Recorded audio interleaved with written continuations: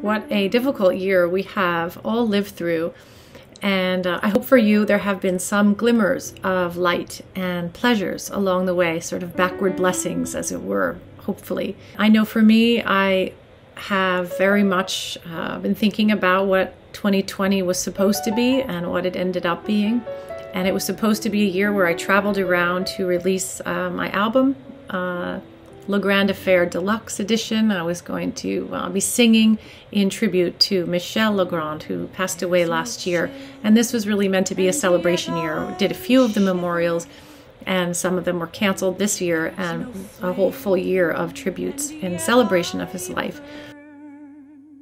Michel Legrand, for anyone who doesn't know who he is, was a film composer, composed over 300 movies, won many Oscars, and was nominated for 15. And he wrote songs like The Summer Knows and Windmills of Your Mind, and What Are You Doing the Rest of Your Life? You Must Believe in Spring, I Was Born in Love with You, Little Boy Lost, How Do You Keep the Music Playing, which is essentially the anthem of our time right now. All these beautiful songs, many of them Oscar-winning songs. And he wrote a Broadway musical, which I had the honor to be the leading lady in, which was incomprehensible to me at the time, and even as I say it. So it was such a thrill to know Michel Legrand and work with him, to do concerts and to become friends. And we made an album together, which I released in 2011 after I had my children. It was called Legrand Affair, and it was a record with the Brussels Philharmonic 100-piece orchestra that he arranged and he conducted himself.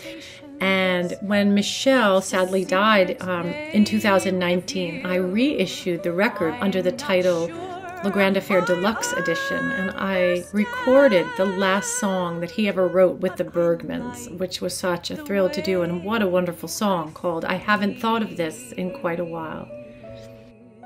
What I think defines the deluxe edition was the inclusion of several recordings of Michel teaching me his music at my piano in my house. He would say, "Melissa, no, no, no, Melissa, m'offri." He'd be playing Windmills of Your Mind and teaching me how to sing his music, m'offri, m'offri, which is a definitive m'offri.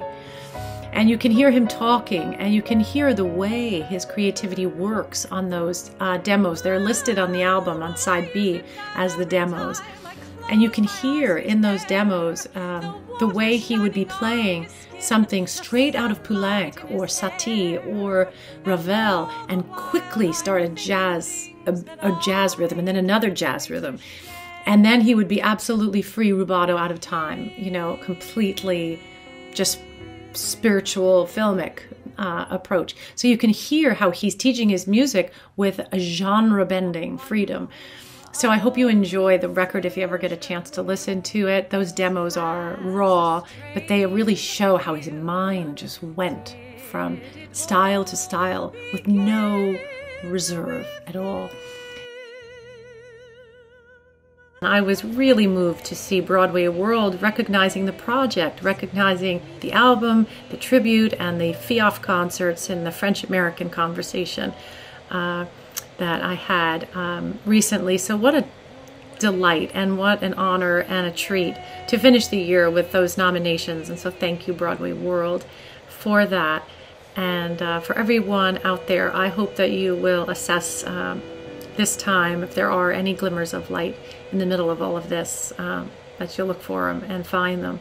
And thank you for being a part of my my life, my music, and community here through technology, how we stay connected. So happy holidays to everybody.